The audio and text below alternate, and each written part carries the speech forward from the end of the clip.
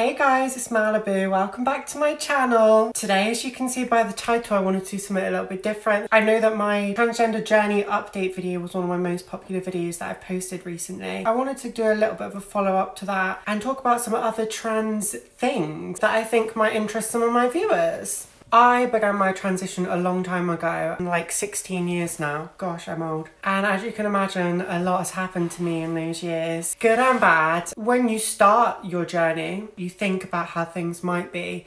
You expect certain things. You might expect there's going to be some difficulties along the way, but there's also a lot of unexpected things that come along with it. And I made a little list of things that have happened to me that I was surprised about, that I hadn't necessarily considered would be a thing, or just things that shocked me a little bit. Let's get on with it. I'm going to start off by talking about the medical process a little bit, because obviously that is a lot to do with it. The number one thing that I would get out there for any young trans person who might be watching this, or anybody who's starting their journey, is if you're in the UK and wanting to go down the medical route and you want to get an NHS referral to get things like your hormones, surgeries, laser hair removal, all stuff like that, that's all possible on the NHS. But one thing that I wasn't expecting was how long the referral process was going to be. So I was waiting on the NHS waiting list for 7 years before I made it to the top of the list and I started to get all of those treatments. That was definitely unexpected. Something that I would really stress. If you're thinking about that, just go to the doctors, get that referral in place, because there's going to be a fucking long waiting list anyway. I wish that I had known that when I was young, because I waited until I thought I was ready for all of that before I even went to the doctors, whereas what I really should have done is just gone earlier, and then when I was ready, I would have been coming up to the referral time. It may not be 7 years now, because obviously a lot of that was through COVID, and it was also a very new kind of thing when I was first referred. So I would hope that the waiting lists are going to be shorter than that, but I don't know. I would expect that there's still going to be a very long waiting list. So yeah, that was a bit unexpected and not very nice. So get yourself on those lists. Sticking with that topic, the medication, particularly if you go private, I ended up with a really dodgy private clinic and my medication was not right. They never did my bloods. That should be a red flag, because they have no way of knowing what your levels are if they're not doing your bloods. It was definitely a shock to me after being on hormones for 2 years to be told that my medication that I've been on is wrong and basically hasn't been doing what it should have been doing. When you go to a doctor, you just trust that the doctors know what they're doing and are giving you the right medication. Unfortunately, with Gender GP, they were very bad. It is a journey, because even when you are with a good doctor, they'll start you on a low dose, they'll do your bloods, and if it's not doing what it should be doing, they'll up your dose. So it's a long process, because you might end up having to change your medication 3 or 4 times before you get to the right medication. That's something to be aware of. It takes a bit of time to get that sorted, even with the right doctor. The third thing that I wrote down on this topic is about some of the changes that do happen when you get on the right medication. One of the main things that happens to you when you transition from male to female is your skin will get thinner. I didn't know about this actually until when I first started taking the medication, but females have thinner skin, softer skin, which means that it will bruise easier. One thing that happened to me, which didn't happen to me before I took hormones, was obviously I dye my hair. I used to have a scalp bleach, which is when you completely bleach all of your hair, not like what I've got now. I've got obviously highlights at the moment. I used to be completely platinum, so I would just bleach all of my hair.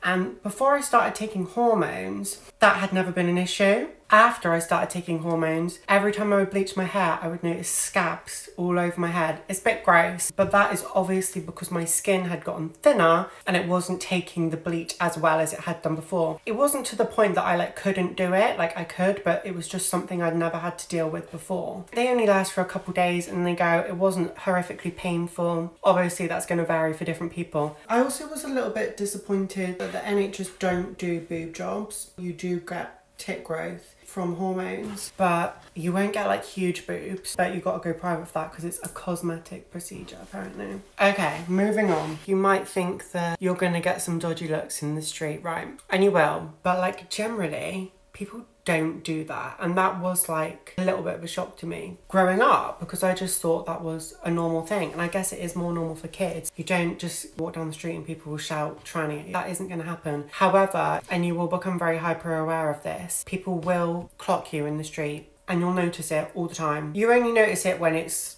two or more people. Obviously, if someone just clocks you on their own, it's hard to gauge that because it's just a look and they're not going to say anything. But it's when there's two people, you'll see one of them just sort of go like, "That's tranny," and then you'll see the other one look up at you, and then they'll kind of go back to their friend and be like, "Yeah." You'll be hyper aware of that because it happens all the time. I think I'm pretty well passing now, but I still get that. I guess I just still look like a big tranny. On the flip side of all of those looks that you get in the street, something that might be unexpected to some people, probably was unexpected to me at some point in my life. The reality is that 99% of people don't give a fuck. They are too wrapped up in their own lives to give one small tiny fuck about you. They don't. And I would say that's the vast majority of people. The thing is, it's something different. It's the same as if you see someone walking down the street in a really flamboyant outfit. You might see someone in like, I don't know, a rainbow coloured wedding dress walking down the street. You're going to look at them because it's different and it's interesting. But once they pass, they're gone, you don't care. You're not bothered by it. And that is the reality for most people. Next thing I wrote is anxiety. As much as it's true that people don't care, and as much as you should embrace yourself, you might very well feel anxiety from time to time. Or if you're me, all the fucking time. I guess I had thought when I was younger that by doing this, by being myself, I would be able to be more confident, more happy. And I think if I had had the money to be able to do all the surgeries that I want to do, that may be different, but I still can't afford to do all the things that I want to do. It does bring a lot of anxiety. Just to get deep there for a minute. If you're somebody who's anxiety prone, you should expect that. The looks and the judgment that you're going to get, sometimes it's just too much to take. Sometimes you will literally just walk through and be like, I don't care what people think, whatever, like, it's fine. I'm living my best life. I couldn't care less what that person over there thinks. But other days, you might just be very sensitive. And little things can be triggering. It's definitely something that I thought would get better, whereas actually it maybe hasn't. The final, most juiciest secret and unexpected thing of a trans lifestyle is, of course, the men.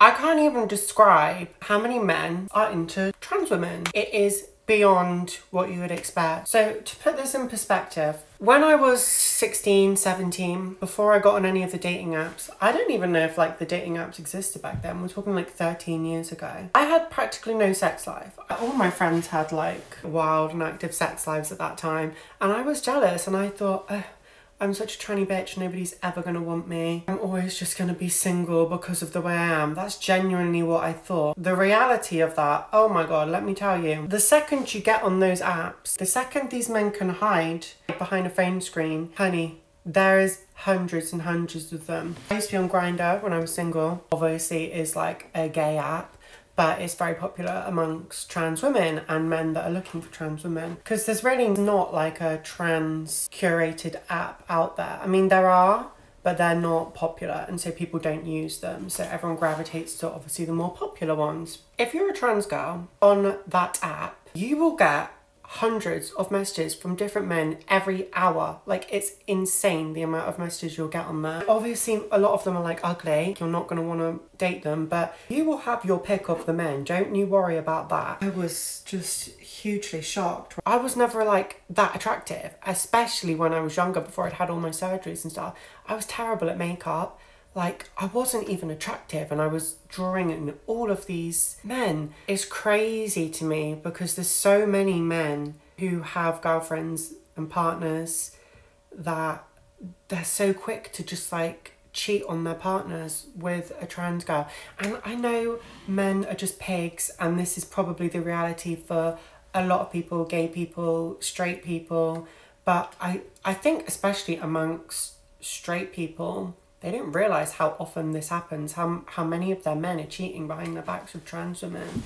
It's so common, trust me. The amount of people that are in relationships that hit you up on these apps, it's insane. That's not to say that all men are cheaters. It's not to say that every man is into trans people, but I genuinely think the vast majority of men, at least in my experience, are curious in that way, at least a little bit. It's not shocking to me anymore, but when I was younger, I would have just been like, oh my God, I can't believe it.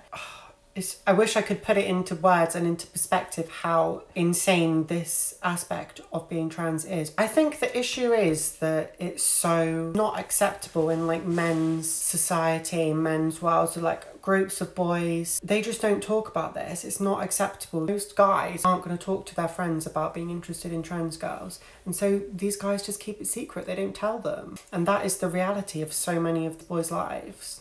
As a consequence of that, when you're the person they're seeing, a lot of these relationships end up being secret relationships and not very pleasant for the trans girl. Don't get me wrong, there's plenty of guys out there that will want to openly date a trans girl. Just look out for those red flags. If they've got a girlfriend, if they're married, just avoid.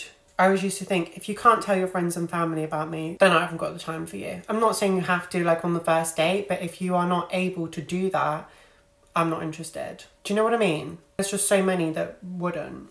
But anyway, there's probably so many more of these that I could talk about, but that is all I've got on my list. And maybe I'll do a part 2 of this one day. Let me know in the comments what you think. Let me know if you're trans and maybe you've experienced any of these, or if there's any others that I haven't talked about. And if you're new here, subscribe, hit the like button, and I'll see you next time, guys. Goodbye.